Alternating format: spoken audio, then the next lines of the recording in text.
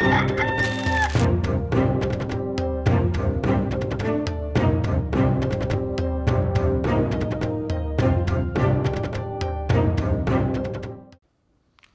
people stay in their houses hoping to be safe from the pestilence.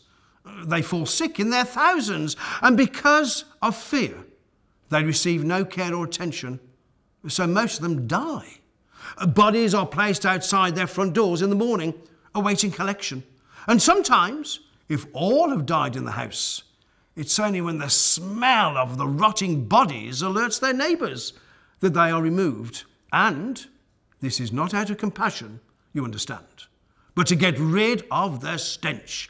So many of the poor die in the street that bodies are piled up at every corner.